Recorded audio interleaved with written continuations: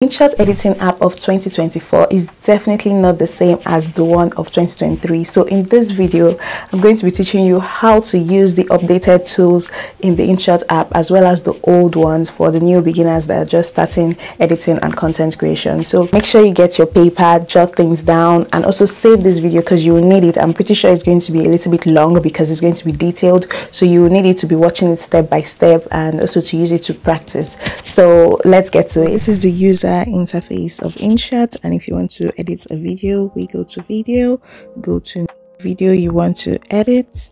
This is the video of me reviewing Bridgerton, and if you're watching Bridgerton, say hello in the comment section. But anyways, I'm going to change the aspect ratio to YouTube because I'm going to post it on YouTube, and this aspect ratio is for TikTok and Instagram Reels. So to do that, we're going to click on Canvas and YouTube, and it automatically does that. But if I want it to be for Instagram and I don't want the border, because if you want it for Instagram and you go to Instagram, you would get the Instagram aspect ratio, but this black border would be here and we don't want that. So in order to get rid of that, we go to crop, and then Instagram and YouTube, TikTok are the same aspect ratio. Then move it here and it's done. Hello everyone, let's talk about Penelope Featherington's clownery. Another thing you can do with Canvas is to basically just pinch and zoom it if it's not enough for you, or zoom out if you want, and you can use this thing to do that as well, but there will be no need for that. So we're done with Canvas. Now it's music. To add music, we can extract audio from a video we've downloaded, or we can simply just choose the music they have here. But I would advise you to choose a music without copyright, or just to be careful, make sure you copy this and put it in the description of your video so that you don't get copyrighted. By choosing Colin Bridgerton, like, what was that girl thinking? Anyway, I think the music goes with the mood of the video, so I think that's okay. Another thing we can do is to record our own audio. And just click on this red button. Hello everyone, I love you, bye. There is already an audio in this video, so there will be no need for that. And in effects, you can also put effect sounds like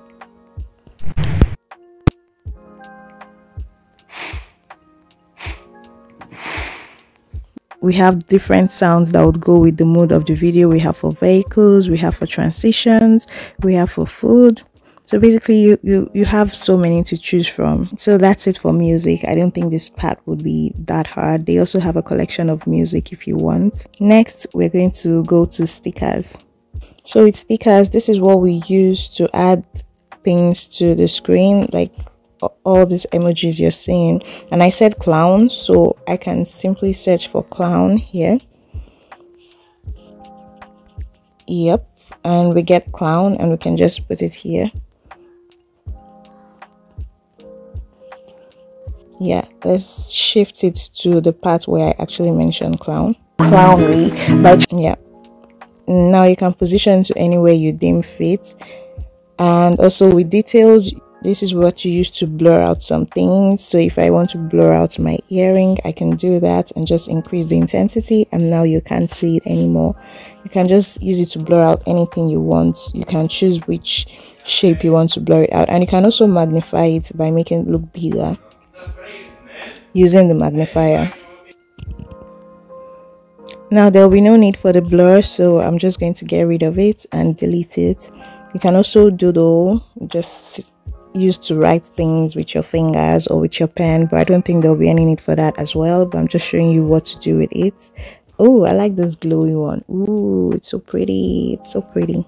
But anyways, that's it about doodle. Another thing you can do is to add auto caption to your videos, and if you're using the free version, you can only add auto caption to a 1 minute video or less. So if your video is more than 1 minute, you would need an Inshot Pro version to be able to add auto captions. But this video is less than 1 minute, so I can do it. Just click on start and you would also have to watch an ad to be able to unlock the free version. And now after I've watched the ad, look, the auto caption has been generated, and this was exactly how I said it, and this was exactly what I said. Auto caption is actually really precise. I mean, I said clownery and it wrote clownery. Clownery is not even an actual word. That is to show you how precise the auto caption is.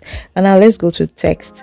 You can manually add text to your video. So if I want to put a caption, I'm just going to write, "Let's discuss Penelope Bridgerton."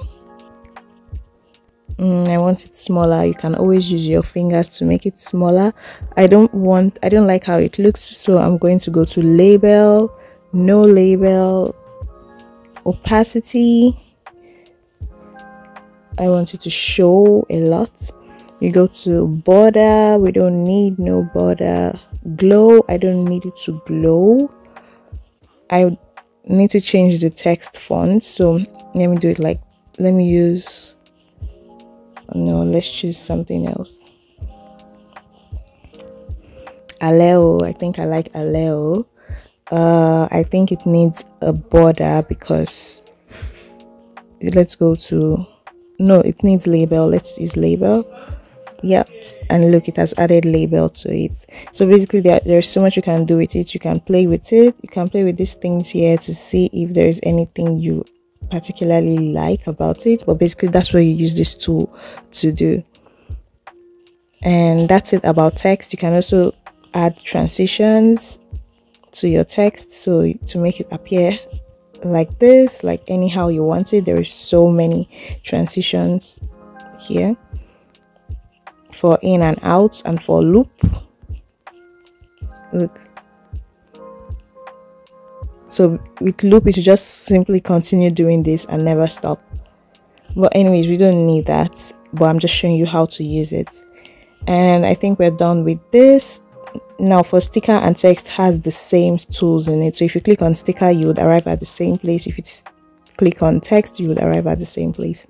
So we're going to go into effects, and in effect you can choose any of the options they have for you. They have the slow zoom. If you want to zoom in slowly, you can also adjust the level at which it zooms in and how fast it comes, or you can increase it as well.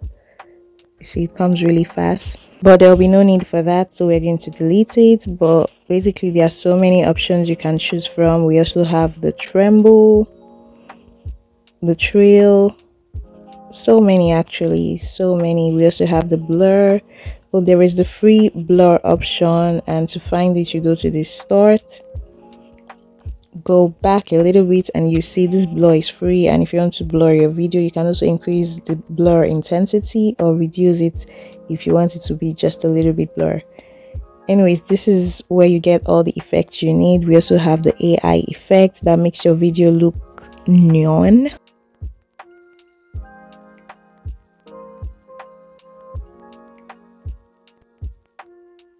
We also have the filter if you want to add some ambience to your videos, and you can reduce the intensity if you don't want it to be too much.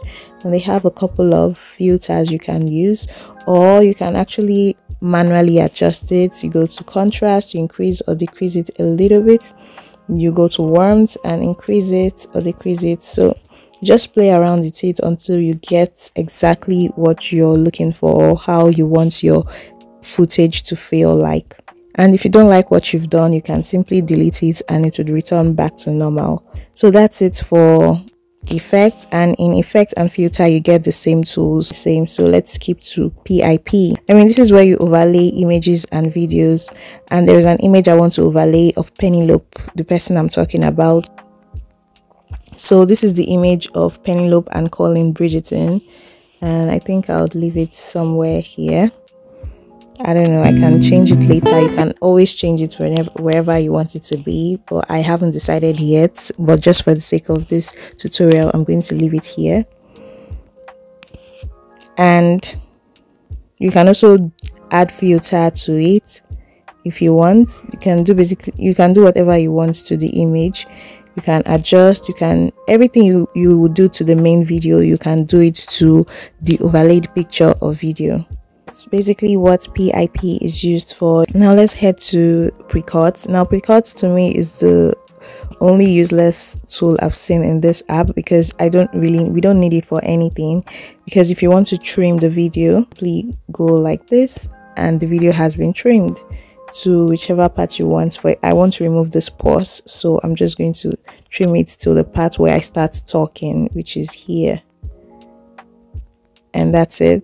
And if you want to split, you can just put this line. I don't know what this line is called. I think grid line. No, not grid line. I don't know what it's called, but place that line on where you want to split and then click on split, and that's it. So we don't really need any of the tools here.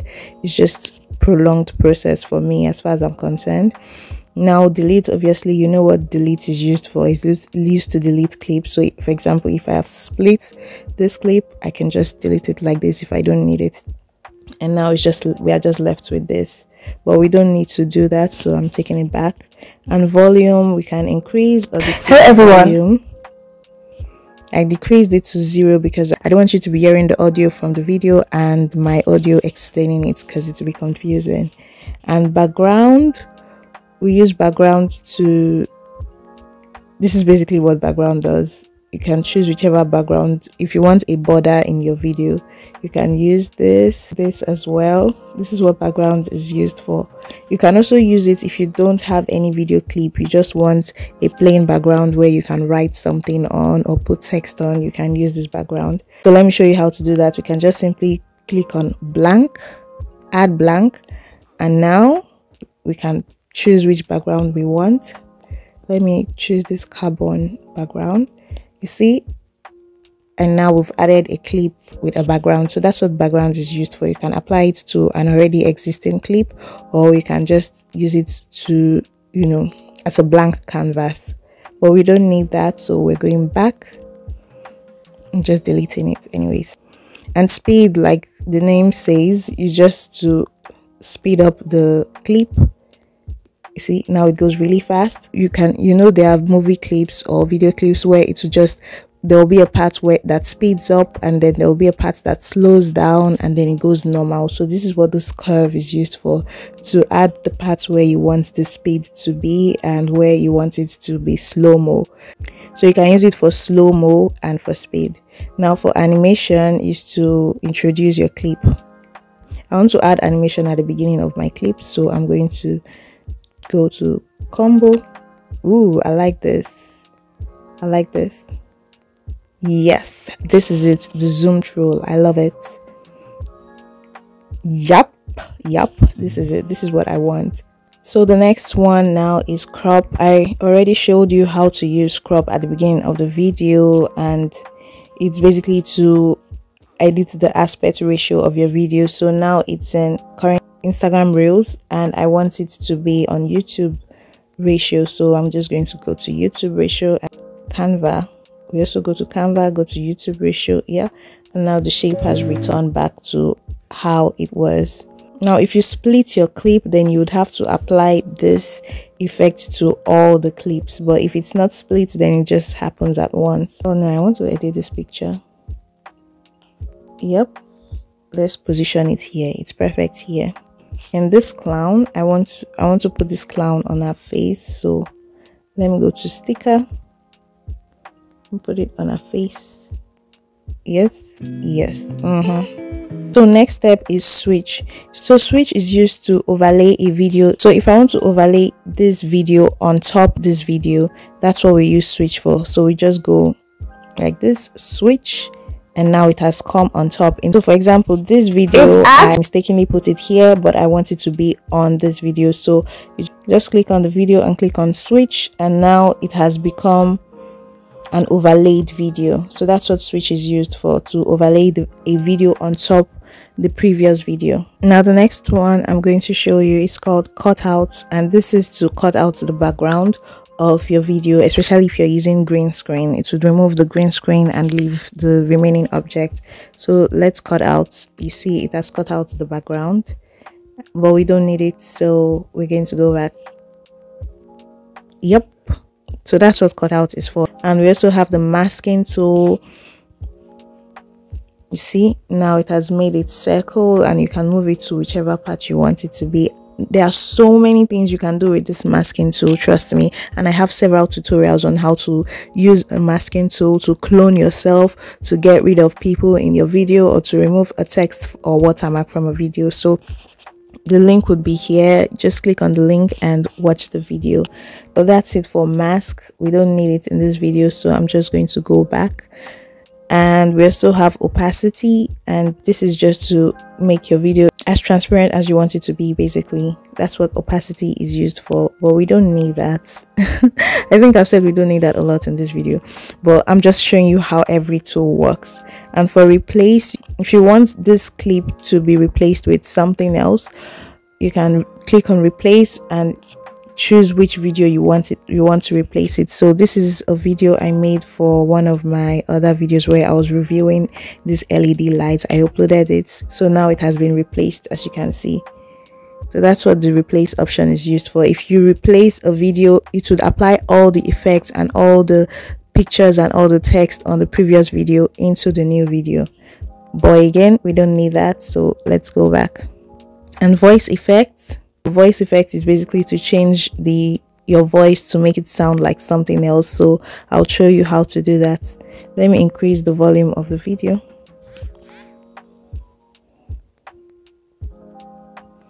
So now let's apply the voice effects. Let me sound like an alien. Hello everyone, let's talk about Penelope feathering things cloudily by choosing colored budgets. Hello everyone, let's talk about Penelope feathering things cloudily. Okay, but we don't need a voice effect, so we're going to undo that. But that's it for voice effects. Basically, duplicate as it sounds. If whichever clip you want to duplicate, just put this line on it and then click on duplicate. Now we have 2 of the clips. That's what, with just the name you can already tell what it does. Now the rotate is to, like it says, rotate your clip to whatever size you want it to however you want it to be. You can also flip it, so now I'm on this side instead of this side. Yeah, that's it for rotate. And for freeze, I like this freeze option. So I usually use the freeze option when I'm trying to, remind people of something. Simply just go to the part you want to freeze, then click on freeze. Now it has created a frozen version of that part, and now I can add like an audio, a recorded audio. So let me do it now. Hello everyone, don't forget to subscribe and like, and that's done. So let's see how it sounds now. What was that girl thinking? Huh? Hello everyone, don't forget to subscribe and like. Guys, that's simply how to do it. You can use it to fix any misconception. So in case there was something you left out that may create doubts in the minds of your viewers, you can create the freeze and then add your 2 cents in it. And that's just basically what you use the freeze for. And to also remind them to subscribe. If you haven't subscribed at this point, don't let us fight. I don't want us to fight. Okay. So now the next part is reverse. Like it says, it's just to reverse your videos. But if I reverse this video, it's just simply going to sound like I'm talking rubbish because there was not much movement. It's just me sitting down. But let me just show you. But if it was like a car video, then yeah, it can look reasonable. You would notice the reverse, but in this case there is not much to reverse.